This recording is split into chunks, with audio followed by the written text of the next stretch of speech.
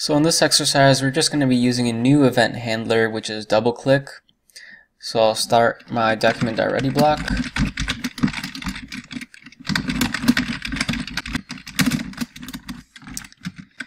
And we'll start the handler. We're going to be targeting this lone div on the page.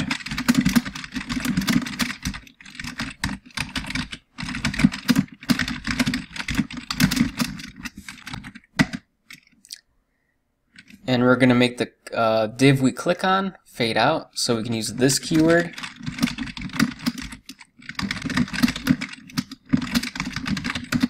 Make it fade out fast, and when we double click, it disappears. So that's all you need to pass the exercise. I think this is a good point to review why this keyword is so great. So I'll make this div reappear, and I'll add another div to the page. So we got two divs, right? If we didn't use the this keyword, say we put div in here, that means when we were to click on if we were to double click on just one of the divs, all the divs on the page would fade out like this.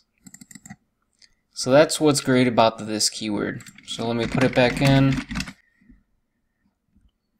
With the this keyword, the only thing that's going to fade out is the one that you double click on. So when I double click on this one, it should be the only div that fades out.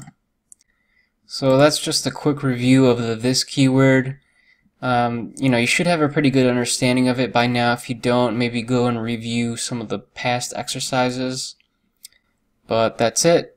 And yeah, make sure to subscribe.